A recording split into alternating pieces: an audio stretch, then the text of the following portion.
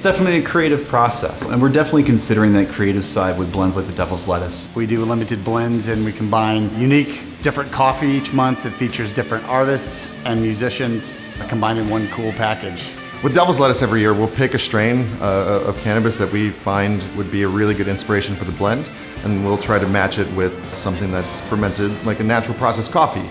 And use it as the inspiration and to make the coffee, the packaging, and the music all fit into what is a worthy coffee and an ode to the great green gods. Behind the Devil's Lettuce inspiration is obviously the art, because the outside of the bag has to match the inside of the bag.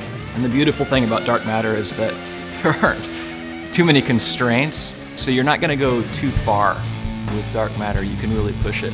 I'm looking at influences: Albert Dürer, Rick Griffin, Alphonse Mucha, just some artists that I admire. Psychedelic art that's based on naturalism. You're seeing growth, organic growth. You're seeing different shapes and colors that represent the product.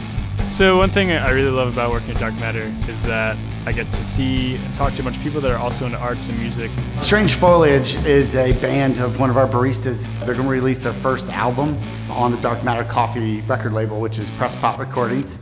You'd think Dark Matter would just be like a coffee company, but they're doing much more than that. It's just been a really cool experience getting to put out my music through this company that I'm so into, you know. Music is it's a creative outlet that fuels all of us, whether we're roasting the coffee, drinking it, or just hanging out. Our relationship with Roastar is invaluable. We would not be able to do the packaging that we do in the manner that we do. We throw them a lot of crazy concepts and a lot of difficult time constraints, and it has allowed us to grow together. We're very appreciative of that. Now you got me on my side now. Okay.